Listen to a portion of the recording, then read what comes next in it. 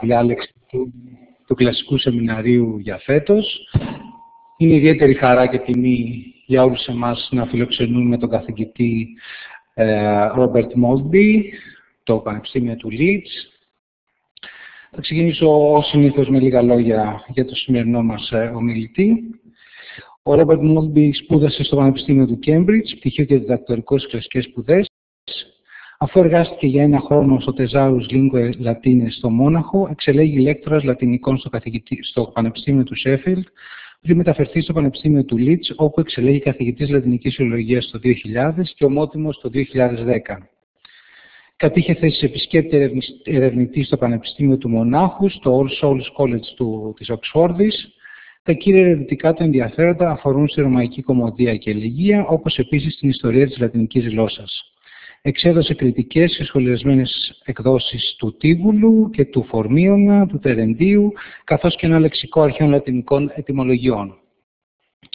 Αυτή την περίοδο ετοιμάζει τη μετάφραση και το επόμενο στο τρίτο βιβλίο του Corpus Tibulianum και μια νέα έκδοση των αποσπασμάτων του πρώιμου λατινικού δράματος στην πολύ γνωστή σειρά Leeds. Απόψε το θέμα που θα μας παρουσιάσει είναι οι πινακίδες της Βιντολάντα, επιστολές από το βορειότερο σύνορο της Ρώμης. It's a great pleasure and honor to welcome Professor Robert Maltby to our last talk in our series this year. It's the first time in Cyprus, I think. And the most important information for Professor Maltby is, of course, that is the Dr. Vater of Chrysanthi. So, we're ready to start. Thank you. Thank you very much. Thank you very much for the invitation to come here. Oops, is that working okay? I can't claim that I've worked personally on these documents in the way of interpreting what the letters say, or on the historical background, but I've looked at them from the point of view of the language, of colloquial Latin, and I'll have a little to say about that at the end. So these tablets that I'll be talking about tonight can be dated to around 100 AD, and they come from the Roman fort of Vindolanda in northern England, which was constructed on the frontier between the Roman province of Britain and the Celtic tribes to the north living in modern Scotland. And when we found these tablets, it really revolutionized our ideas about what army life was like on the Roman frontier. The tablets themselves are written in ink on very thin postcard-sized sheets of wood. And they've got a lot to teach us about how the Romans of this period set about controlling the most distant frontier in their empire. So there'll be various parts to this talk. I'll be looking at how these tablets were constructed, how they were preserved archaeologically, and concentrate mainly on the content of the tablets and what they tell us about the historical background.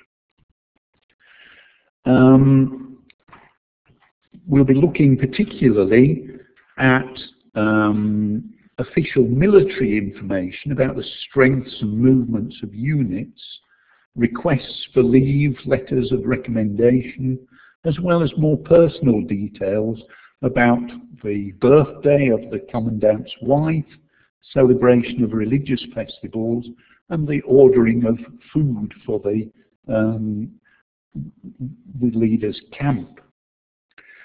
We'll also be looking at the nationality, the type of soldiers that were serving on the wall. None of them are from Rome, none of them are from Britain. They're actually from the German provinces. They're not legionary troops, they're auxiliaries. And they're not involved mainly in warlike activities, but in construction of buildings, of forts. So a more peaceful life than we perhaps thought heretofore. And the other big thing that these documents can tell us is about the spread of literacy amongst officers, men, and particularly of slaves, who we hadn't suspected had such great literacy in Latin. And finally, I'll be looking at what these tell us about relations between the Romans and the native Britons, who are referred to contemptuously as the Britunculi, the little Brits. So I'll start with a word or two about the historical context. So I've put some dates up there. Shortly after the governorship of Agricola in 85 AD, the Romans abandoned any attempt to hold the northern area of the province, equivalent to modern Scotland, and they consolidated their position further south along an east-west supply route, later known by the Anglo-Saxons as Staingate, Stone Road. And this runs, perhaps we have the next slide, it shows us the map, I think. Yes, you can just see from that map that there's no political or racial reason for this. It's simply geographical. It's the shortest distance between east and west, which will divide the rather troublesome tribes in the north from their relatives further south. But they all belong to the same Celtic families. Thank you. So Vindolanda, the fort where these documents were found, had a central position in the middle of the red line there on this wall.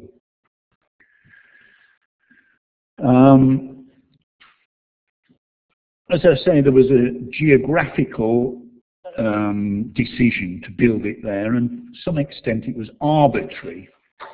And the tribes on both sides were related Celtic peoples.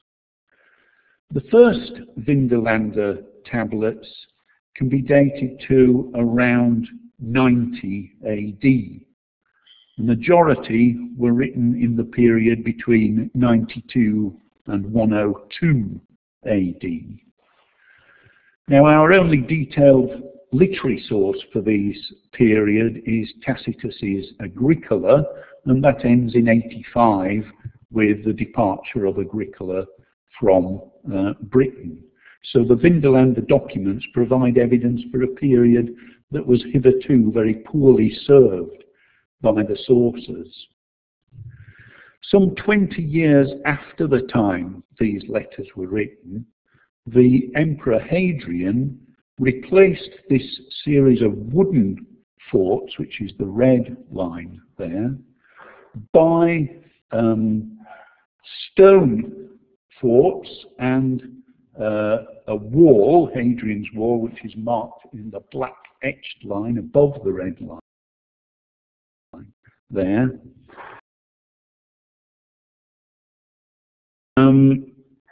And here he built a wall and newly built stone forts. And this became the permanent border between Roman Britain and the barbarian north. Now, at this time, the inhabitants of Vindolanda, when this new wall was built, abandoned their wooden fort and moved a couple of miles further north to a stone fort nearer the road. And it's this move from the wooden to the new stone fort which happened fairly quickly, and so that some military records and private correspondence were simply left behind and not moved on to the new location. Now, in warmer provinces such as Egypt, records of this kind would have been written on papyrus, which is readily available in the area.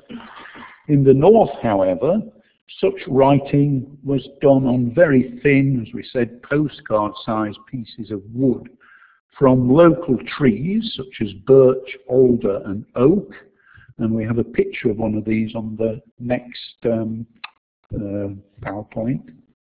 There we go. Might be the one after that. That's it. Yeah. So there you can see the thin piece of wood. You can see it's folded in the middle. It's got writing on both sides, and on the back would be the address to which it was sent. And you can see on either the far side a little hole, so you could string together a number of tablets. And you can see from the side, it's very thin. It's more like a wood shaving than a piece of wood. It's easily folded, and you can't really get much information on one of these, six lines or so on one of them.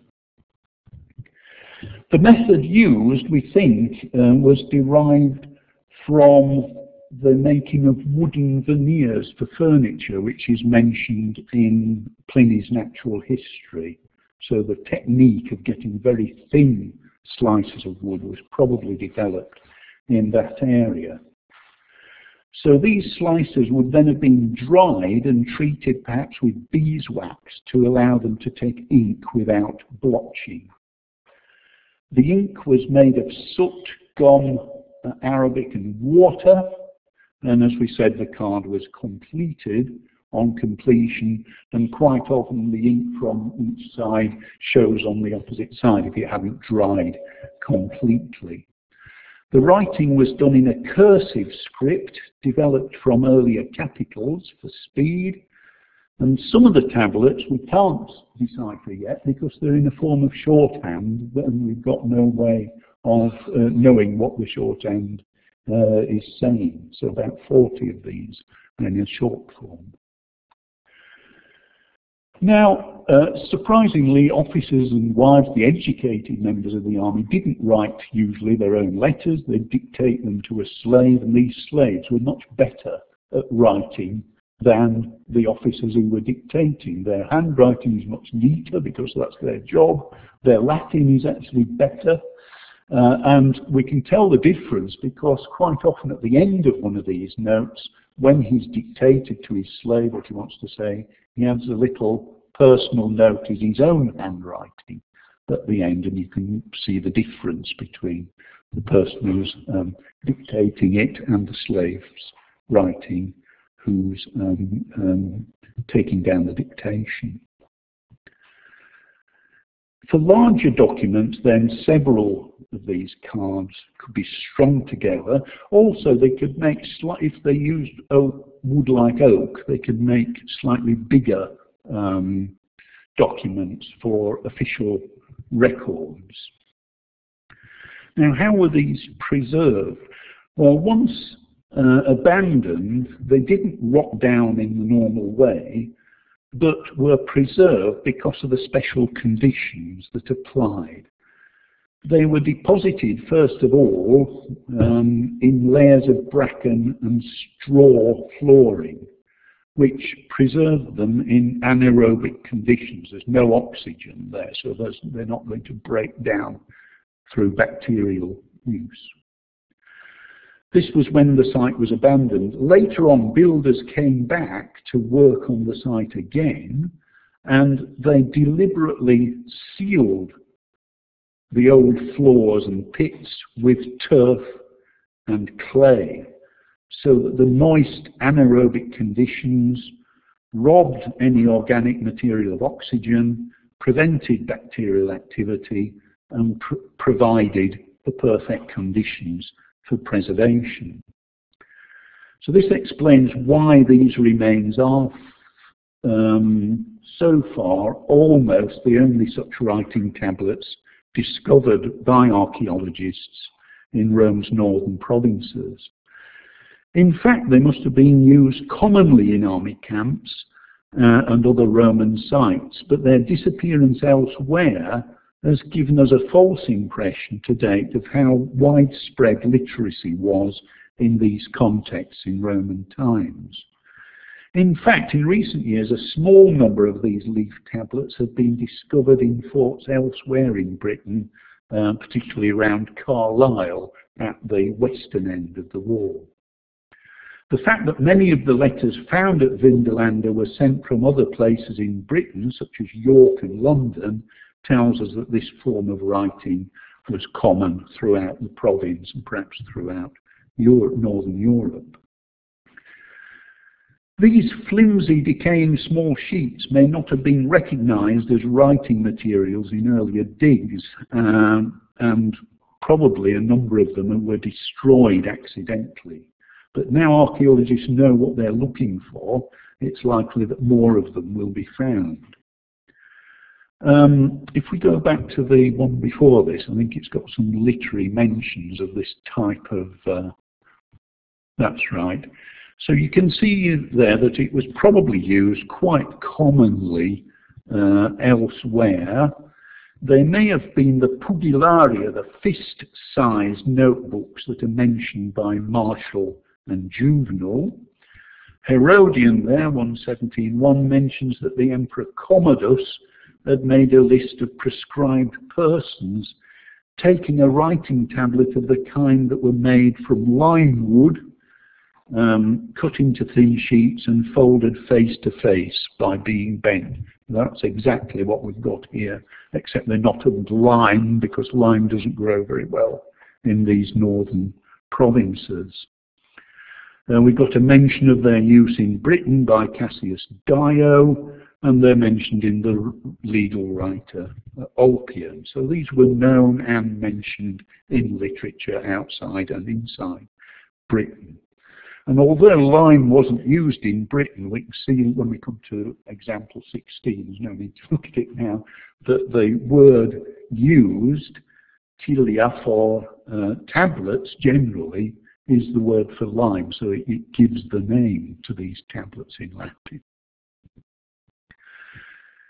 The reason why these leaves aroused such surprise when they were first discovered in 1973 is that the type of wooden writing tablet we were accustomed to associate with the Romans was the stylus tablet, that's made of thin sheets of pine wood recessed to hold wax, and the wax was written on by a metal stylus, and the other end of the stylus could be used then to erase the writing at the end of its use.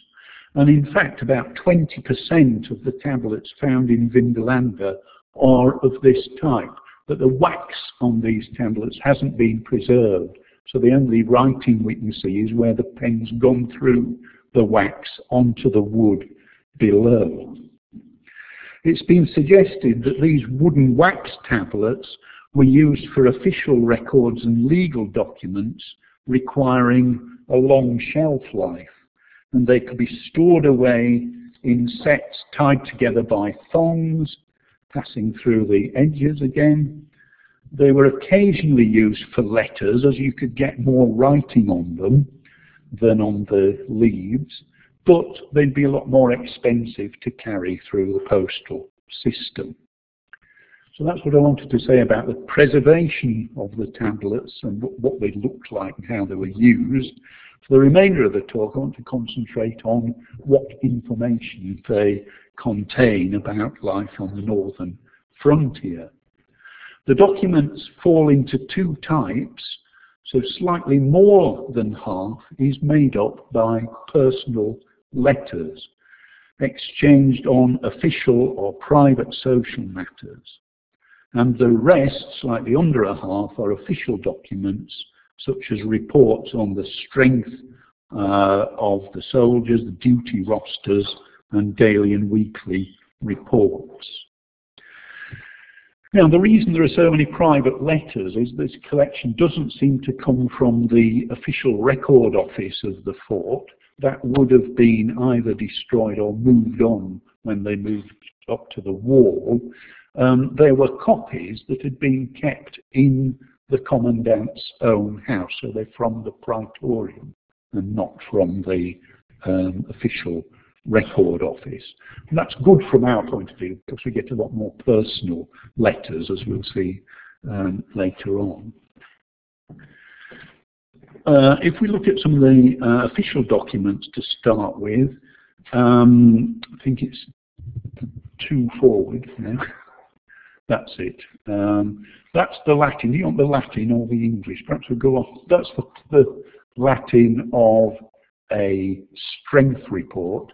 Looks like this is what it says in English translations. We can leave the translation there for the time being.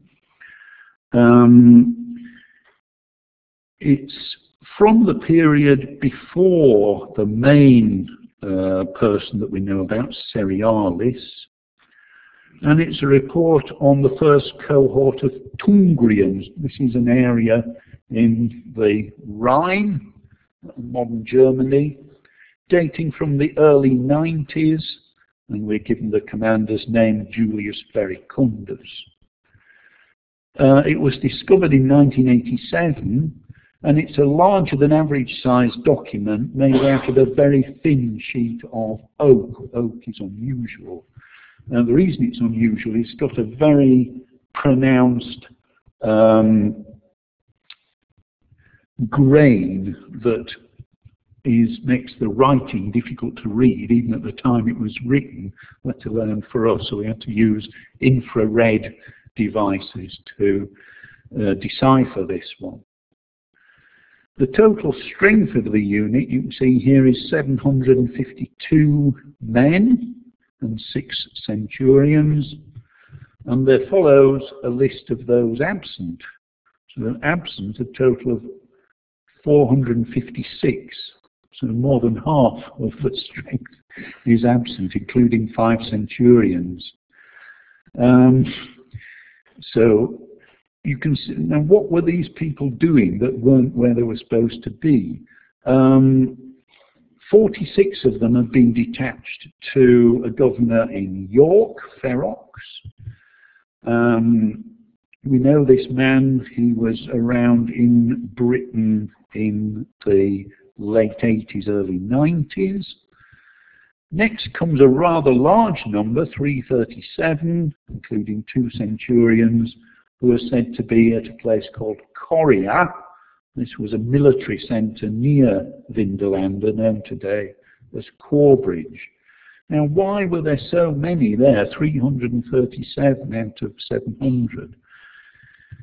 There were 2 types of cohort, a 500 type and a 1,000 type, and what seems to be happening here is that we're building up from the original 500 type with 5 centurions to the 1,000 strength with 10 centurions, and that those absent in Corbridge were perhaps being trained as new recruits undergoing basic training to fill up the numbers of this particular cohort. Others were detached from the unit, a single centurion at London, probably on holiday. 8 of them are in Gaul, 11 are in York collecting pay, and 46 are in unknown locations. So there are only 296 left out of a total that should be up to 1,000. 15 of these are sick, 6 are wounded, and 10 are suffering from an eye infection, leaving a mere 265 and 1 centurion for active service.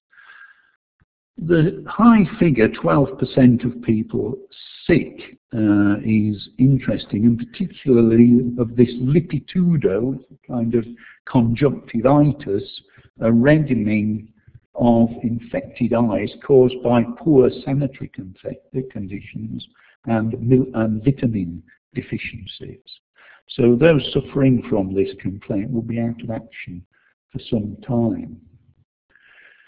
Many of the duties that the absent ones are involved with, such as in Corbridge or York, London and Gaul, are regular military duties. The troops on the wall, we can see from this as well, were not legionaries but auxiliaries from newly conquered Germany. Roman legionary troops were stationed further south in the more pacified areas of London and York. So on the border, we can see from this document, there was much flexibility in troop movements, many being detached from their units to serve elsewhere when a specific need arose. Now, adding to this picture of fluidity, there are numerous requests for leave. So if we can look at the next one again, we can have a look at the Latin first and then the English. Oh no, we're all together there. Yep. None of these requests for leave has survived in full, so what we can do is put a number of them together to reconstruct the form. So the form starts with the name of the applicant, then Rogo Domine me dignum habeas quides comiatum. I request, sir, that you hold me worthy to grant me leave, and then it tells you where the place is. So we've got some with London, some with Coria. It's not certain whether fixed periods of leave were granted. None of the documents, surprisingly, mentions a period of time for the absence, or whether, more likely, individual applications had to be made and the officer in charge decided. Although formulaic, these documents are not reproduced by a single scribe. Each one, although the language is exactly the same, is written in different handwriting. So the soldier had to send his own form in and write it himself. The next sheet, we have a letter of recommendation showing that both officers and soldiers could expect to move about between units, or perhaps, if they were native Britons, to be absorbed into the Roman administrative system. So if we look at the English translation of this one, it's a type of recommendation that would have been familiar to Cicero or the younger Pliny. It's a letter from a certain Claudius Carus to the legate Cereales in charge of the fort in around 100 AD. And in it, Carus recommends a certain Brigionus to Cereales, who in turn is asked to bring him to the notice of a more powerful figure, Annius Questor, who's described as a centurio regionarius, a centurion in charge of a region at Luguvalium, which is modern Carlisle. So Questor must be one of the most powerful men in the local area, and he's the first example we have of this type of centurio regionarius, a man in charge of a particular area. The fact that Carlisle, at the western end of Staingate, had one as early as 100 AD shows the attention the Romans were already given to civil administration. You can see he's referred to as brother, frater. This is just a common term of affection at this time. He was of equal rank then. Carus was of equal rank to Cereales to address him as frater. And domine, master, indicates that Cereales had the status of a prefect. So they were both high status people involved in the correspondence. We've no indication of who Brigonius is, except that he must have been of fairly humble status. The name seems to be Celtic with a Roman termination, and it's possible, but not provable, that this could be a native Briton. If so, it would show us how the locals could find their way into the imperial administration. In fact, we hear surprisingly little of the Britons in any of the documents. Apart from a short one on requisitioning transport vehicles from the local population, which I've not given you, There's a more interesting one, which is the next on the PowerPoint of, and you've got the translation in Latin on the same one here. It's describing the fighting capabilities of the Britons, and as we said, it refers to them disparagingly as Britunculi, wretched little Britons. The beginning is missing, but it seems to say that the Britons are unprotected by armour, nudi, that they have a lot of cavalry, but that they do not use swords or throw javelins from horseback. And this is interesting because it seems to echo what Caesar said on his first visit to Britain of their fighting methods. The horses and chariots are used to transport them to the battle, but the fighting is always done on foot. Now, the purpose of this report is unknown, but it's been suggested that it could have been left for the newly arriving governor by a predecessor or by another local officer. The contemptuous term Britunculi suggests no great sympathy or admiration for the Britons, and makes less likely a second suggestion about this document, that local commanders were considering the possibility of recruiting them into local units. This is unlikely for two reasons. First of all, they don't seem very impressed, and secondly, it was not policy to use locals in the army in their own country. So if Britons were used, and we know they were used in the forces, they were used in provinces other than Britain. Just as the auxiliaries on the wall that we talked about come from the Rhine provinces of Batavia and Tungria and wouldn't be used on the Rhine. The empire, we have to remember, in this area was still young. Local troops serving in their own area could have increased the risk of revolt. A document from a later period, around 120, on the evidence, this is the next one on the PowerPoint, suggests possibly by then local recruits were being taken into the Vindolanda garrison.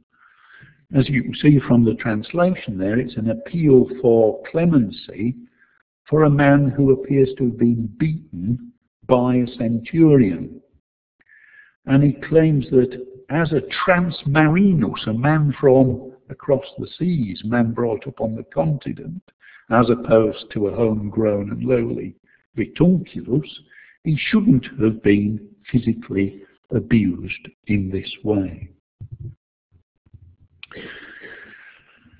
Now, a report on work, what were the troops up to on the wall? And we've got a number of work assignment rosters from around 100 AD, where Cereales was commander, as we saw, in charge of a cohort of Batavians, and it shows them to be involved mostly with construction work. So we need the next PowerPoint here. Yeah, I think we've got them all on one. This is new evidence that serious construction work, you can see they're constructing a bathhouse, was not confined to legionary soldiers.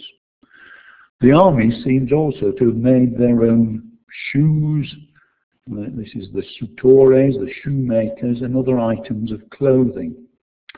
Also collecting raw materials from the local area, such as lead and clay, as well as probably wood for the furnaces, was a normal duty of the troops. The mention of a hospital backs up archaeological evidence for the existence of hospitals for sick and wounded in a medical context long before their appearance in civil urban context. So in a military context, they developed hospitals reasonably early. This is backed up by a tablet containing 2 medical prescriptions and there are mentions in other tablets of medical orderlies and pharmacists and veterinarians. One of these veterinary doctors, named Virilis, who would have been essential for the care of the horses attached to the unit, is mentioned in an interesting letter from one Trautius, a Germanic name, to a certain Veldeus, a Celtic name. Veldeus is groom to the governor in London. This is the next document. See Trautius, Veldeus, world fratry again. We need the translation here. You see their friends, regular correspondence. Presumably Veldeus received it in London but disposed of it when he got back to Vindolanda. The two correspondents are regular writers, as we can tell from the gentle reproach. I'm surprised that you have written nothing back to me for such a long time. They clearly have friends and relations in common, such as the vet Virilis, and this is one where the personal address, second-hand, it is my wish that you enjoy the best of fortune, was added in a different handwriting by the author of the letter, by Charutius himself. And this is a case again where the soldier's handwriting is worse than that of the scribe he was dictating to. It's interesting also, this one, for the mention of two ladies, Futena and Velbutena, probably Germanic names these. It shows that men of this class, medics, like the officers, brought their womenfolk with them to the frontier. So things have changed since the age of Augustus and Tiberius, where this was not normal. The reference to soror, sister, again, is not literally a sister, but a common form of endearment, like frater for men. Go on to the next one. So the mention of women there leads us on perhaps to one of the most famous letters from Vindolanda, actually written by a woman. This is a birthday invitation. Perhaps we could have the English as well. From one Claudia Severa to the wife of the commander Cerealis at Vindolanda, whose name Sulpicia Lectidina. The letter is remarkable for the light it sheds on family social life in the wilds of the northern frontier. Cerealis was probably himself a second-generation Roman citizen, a Batavian nobleman commanding men originally from his own tribe. He had his wife Sulpicia and her sons living with him in the fort, and they were accompanied by their personal servants and slaves. The other lady, Claudia Severa, who writes the letter, lived with her husband, Aelius Brocchus, who commanded a major stores unit near Carlisle. The families, as we can see, although they're perhaps second-generation Romans, have been completely integrated into in a couple of generations into the well-to-do Roman social life. The journey to the birthday party would be arduous, probably require a military escort, and like Trautius in the previous letter, Lepidina had a capable professional scribe to write the body of the letter, but she had added her own personal greeting where it says, "I shall expect you, sister." This is in her own handwriting again, on the corner of the leaf at the bottom. As we said, Cerealis and Lepidina had their sons with them in the camp, and one remarkable piece of evidence concerning their education is a school exercise. This is the next one, written by one of them in capital letters on the back of an old discarded letter. It's an attempt as you can see it, writing out a line of Virgil, it's from book 9 of the Aeneid, on the flight of winged fame through the city. And it's fine until the end. It should read per urbem, and you can see the boys put pubem. Probably because he was copying it from a document in which per was just p with a little mark under the top. And in cursive script next to it there's this seg, which we think might be a comment from the tutor saying it was second, it's lazy. He's gone wrong at the end of the line, he's not paying attention and doing it properly. The Aeneid was commonly used for writing exercises, but it's unusual to find a quotation like this from the end of the work. Usually they're from Aeneid 1. And since the discovery of this tablet, we've found two more. One single line of Aeneid 1 is repeated in two hands on a single sheet, probably two children copying out the same line. It's interesting to surmise whether a copy of the whole of the Aeneid or other literary texts would have been in Cerealis's possession at the fort. Certainly one of his fragmentary letters refers to his libros, his collection of books that he kept in the camp. Other evidence for family life lower down the social scale and involving a present of clothing tells us, this is the next handout, tells us a bit more about the cold conditions that soldiers from further south would face on the frontier. This was one of the first letters to be found in 1973. It's a letter from a family member, possibly back in Germany, recording the dispatch of presents, as you can see, including socks, sandals and underpants. And it says Absatua. We don't know whether that's a place or a person.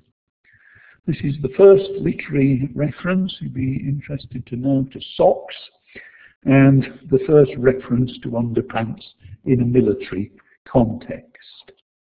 Although it's obvious to assume that both must have been very necessary in the cold conditions on the northern frontier. And since we found this letter, in fact, we've discovered a textile sock that's been preserved in the same anaerobic conditions as these documents, and a woolen insole for your boots to make your boots warmer. Again, all in the commander's house. A number of documents throw light on food provisions for the fort. Large amounts of wheat were needed to feed the fort inhabitants, and barley was needed both to feed the livestock and to make Celtic beer, which seems to be the main drink on the fort. There are mention of ox herds, cow herds and other supervisors of livestock, which imply that the land round the fort was managed to produce food for the soldiers. The next handout shows that hunting was also a popular pastime and would have filled up the meat content of the supplies. So here we've got Cerealis in a letter to Brocchus asking to be sent some hunting nets. These would have been used for netting wildfowl, and there are other documents with mentions of hunting dogs. I think the next letter is from a slave on food purchases, and we start with items that could have been grown and bought locally. They don't seem to have been grown on the farm for the army. They're being bought in a local market because he mentions if you can get them at a fair price. And some of the items are imported. So we've got wine, we've got fish sauce, olives being bought in by a middleman for use in the fort. Now, I'd like to finish with, and I can't because this is my subject rather than the history and the content, just a little word about the Latin of these texts. Generally speaking, the Latin is of the same reasonably high standard that could be found in military records at the time all over the empire, from Britain, Israel or Egypt. So if we didn't know these were found in Britain, there's really no local elements in the Latin to give that away. Tacitus mentions Agricola setting up schools in Britain and their ability in Latin. But the documents we're dealing with here were written for the most part, as we've said, by second generation Romans originating in the Rhine Valley. They're quite revealing as far as pronunciation is concerned. Id quod is written it quot, which represents the pronunciation of the time. One oddity we've got here, that those of you who are good at Latin can spot straight away, is it's on an official report of all are present and correct, basically. All are where they should be. Ad loca qui debunt instead of debent. And this is not just a once-off. This is on all the military reports. They use this form. There's no reflexes of this form in Romance. It's devoir. It comes from a second conjugation verb. So this is just a one-off that we find on these little documents. As might be expected, letters from slaves, like example 14, sometimes contain more substandard Latin than those dictated by officers. So if we go on to the next handout, the Florus letters, there are two letters on one sheet here because it's going to the same place. One chap reads his letters and then he passes it on to the next man to say space. You can see some interesting colloquial features here. The loss of final M on clusam, clusa for clausam. Final S in habea for habeas. Frates is odd for frater, probably influenced by the S in the following securum. And throughout we've got confusion of short I and E. Darbes for darbis, signarbet for signarbit. Beneficiario for beneficiario. All these reflecting the pronunciation of Latin at this time. Notice also the use of in plus ablative for in plus accusative in the phrase in carulo, into the cart. The second of these letters, incidentally, contains the word tilia, lime tablets, generic name for tablets, whether they were made of lime or not. As we said, they were not in Britain. The surprising thing is that non-specialized slaves all seem to have been able to write reasonably good Latin. So I just want to make a few remarks in conclusion. They reveal quite a lot that we didn't know before about the army on the frontier. The most important thing that we can see is that the fort was manned not by Roman legionaries, but by auxiliary troops from newly Romanized provinces in the Rhine Valley. Copies of letters sent from the fort to other Roman sites suggest that the Romans themselves were concentrated not on the frontier, but in the already pacified and civilized centres in the south of the province, such as Chester and London. On the strength report, we saw how flexible numbers of a unit could be and how huge numbers could be detached to duties elsewhere. Activity reports show the troops were not mainly concerned with military manoeuvres and fighting. Also, there are not many mentioned as wounded. They were involved in peaceful activities, building, provisioning, and so on. purchase accounts show the stores and stores lists shows that the traditional rations of pork, wheat and olives that we're told about in such military writers as Vegetius don't reflect the full variety of food available even to common soldiers on the war. Literacy was more widespread than previously suspected. Even lowly slaves wrote to one another, and officers dictated their letters to clerks and only signed the end, and perhaps added personal greeting, as we've said, in worse Latin and worse writing.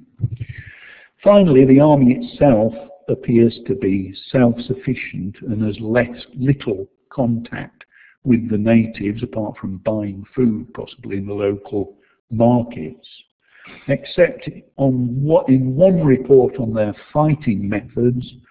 The Britons, referred to, as we saw, contemptuously as Britunculi, are scarcely referred to, and local individuals are never named.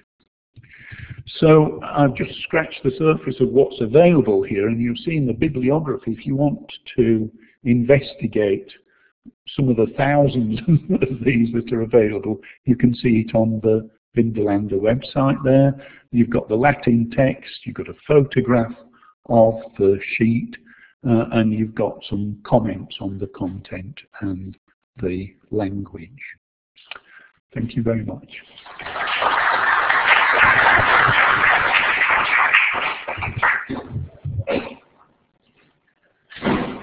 Thank you very much for this very interesting presentation about one of the most important documents regarding Roman military life, I guess, beside literary sources and maybe a few inscriptions.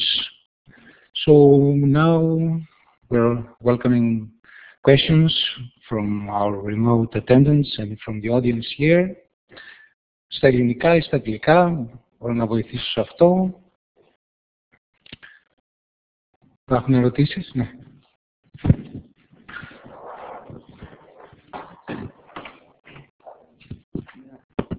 Thank you for the lecture, Professor. Basically, I've got some comments and some questions regarding the military reports and the letters. Despite the fact we've got legionnaires, military people of Germanic origin, I have noticed that their comments are reflecting Caesar, who wrote about 100 years ago, yes, from the time they were present at Vindolanda. My question is the following: how come these letters and reports reflect something so old, yet on the other hand you have a very difficult area to control, and we know for a fact that Britain was, well, let's say, rather troublesome, yes, in comparison to Gaul, etc. Yes. Do we have any more literary evidence from the letters themselves offering further insight?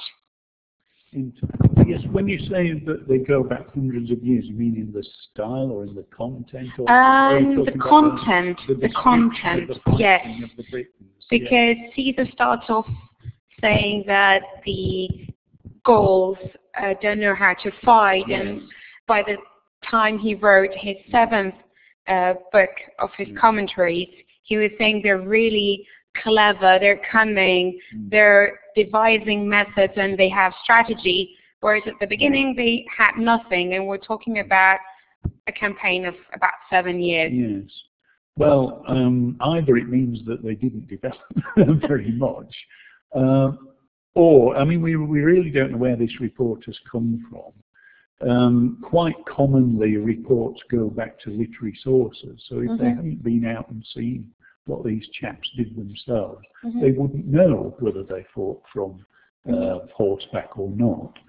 And the interesting thing, although it was a very troublesome colony, what this particular group of documents is showing is that there's no great military activity going on at this for a period of 20 years. between 100 and 120.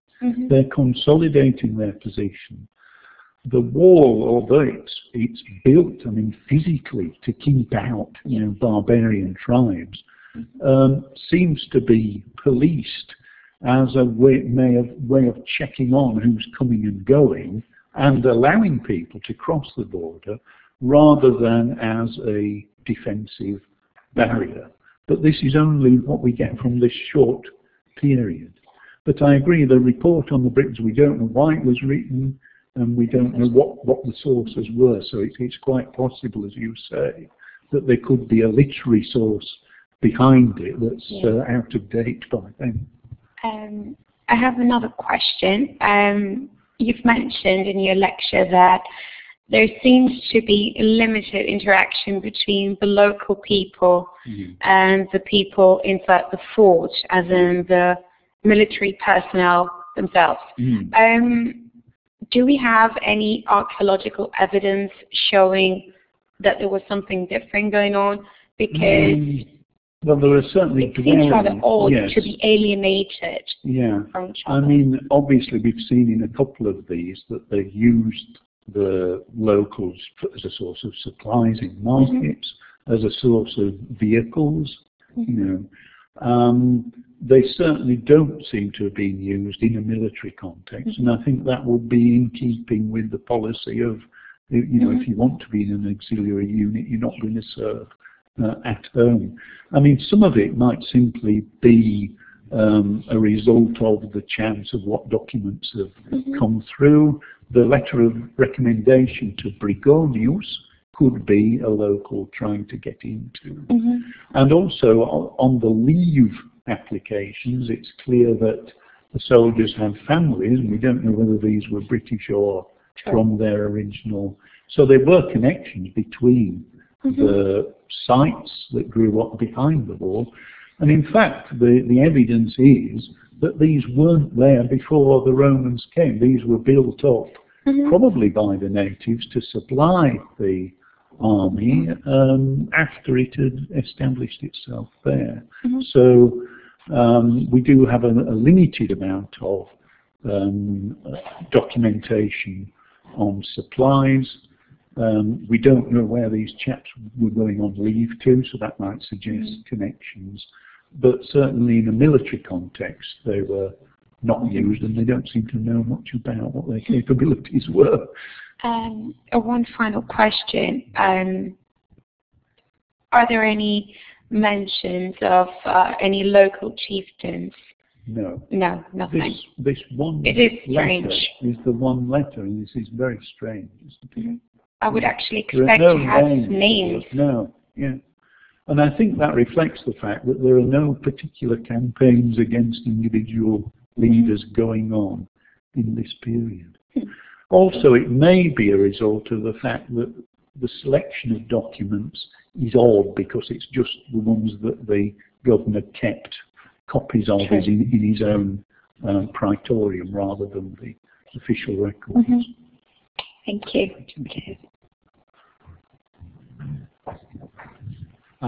There's a quite relevant question from a colleague. Is there evidence in the tablets from Eleni Fassa? Is there evidence in the tablets for contacts between the members of the Vindolanda community and other parts of the Roman world? Are there references to contemporary events? There are no references to contemporary events, but there's certainly quite a lot of evidence for travel. We saw from that strength report that we've got members of this particular cohort going to Gaul for some unspecified reason. So most of the documents referring to travel are within the empire. There's this one reference to people being in Gaul, and there are 46 where we can't read the destination they've gone to. So certainly there were close links, and this letter with the socks and the pants came from Germany, we think. So there's a clear indication that they were well integrated into the system, the administrative system in Northern Europe generally. And there's a further comment. Concerning one of the first slides, which referred, among others, to eye diseases. There are also many references specifically to eye diseases in Egyptian papyri. Yes. This just does seem to have been very common in the army. Because of bad nutrition. And the condition, the army conditions are pretty similar all over the empire. But it's not just in the army, because you get many cases of this type of eye disease in cities as well. So I think it's to do with malnutrition, but also perhaps more in the army more frequently the hygienic conditions, if they're on. Although we don't seem to think these chaps are out there fighting, so it is rather unusual. But you know, if they're doing strenuous activities away from the bath areas and so on, it's just something that's very common, like rickets and other diseases which are to do with vitamin deficiencies. And not related to the climate, or no, because they're all throughout the empire. Yeah. Okay. Yeah. And I mean, the diet doesn't seem to be bad either, really. So it's a bit of a puzzle. But these are the causes are vitamin deficiencies and lack of hygiene. That's all we can say. Okay. Are there any questions?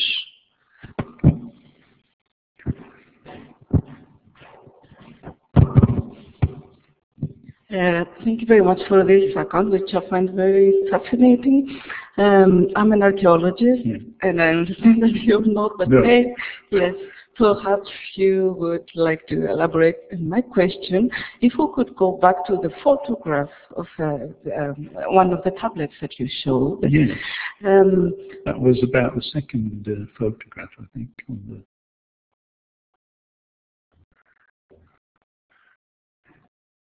It's the third. It's right near the beginning, anyway.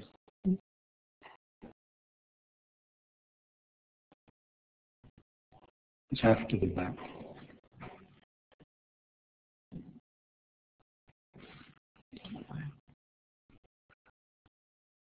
That's it? Yes. I found the shape is rather interesting. Why is it not completely square? Well, as you can see, there's a bit of geography that's missing on the platform there. So that suggests that we just lost that portion. Oh, so it's just this one, which is not completely. Okay. It's been lost after it was formed, because it's okay. Also, do you have some sort of evidence, direct or indirect, in these tablets about who was manufacturing these at this military context? Because it sounds like there would a big number of these would things.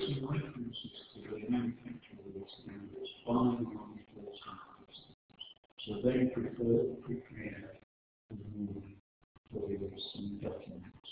Another document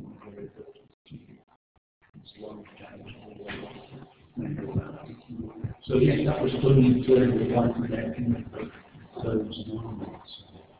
Right. And the last question, how big is this place which would be able to host like 700 soldiers?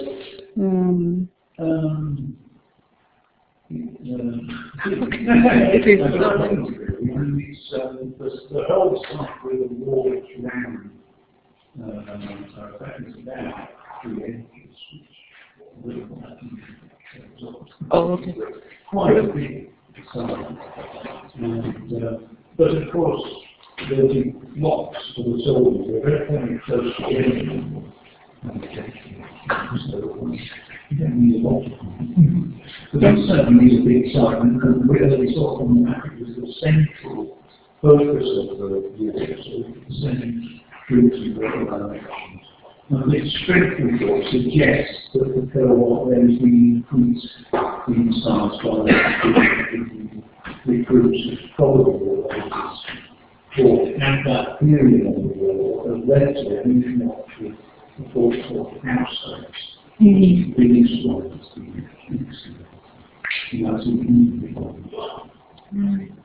you very much. There's another question from Nicoletta Canavou. Thank you for this very informative presentation. I was wondering if you could tell us a little about similar collections of writing tablets, especially the Vindolanda Tablets, perhaps also about possible links between Vindolanda and Vindonisa. Well, I think the problem is not that these tablets don't... Oh, sorry, I've got to use this.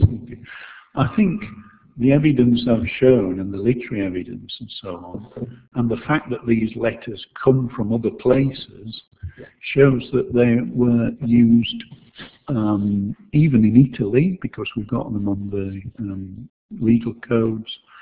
They must have been used at all the military forts in Northern Europe, in most areas where papyrus was not available. And I think it's simply the physical conditions at Vindolanda that means that they've been preserved there. And I don't know about this other site, so I can't comment on that. But I'm not surprised there are other areas where they're found if the conditions are correct to preserve them. Okay. Is there any... So the last question from the audience? No? Chrysanthi? No. Okay then, so to say a big thank you for this very interesting paper.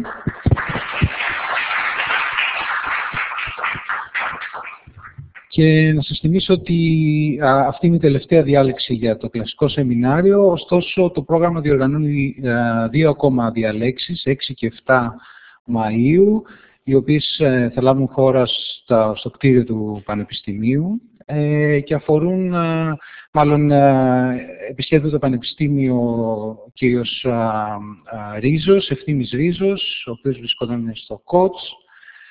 Και το θέμα του είναι η ύστερη αρχαιότητα, ο ρόλος της Κύπρου στην οικονομία του πρώην Βυζαντινού κράτους και νέες πόλεις στην ύστερη αρχαιότητα, 6 και 7 Μαΐου, Τρίτη και Τετάρτη. Σας περιμένουμε εκεί.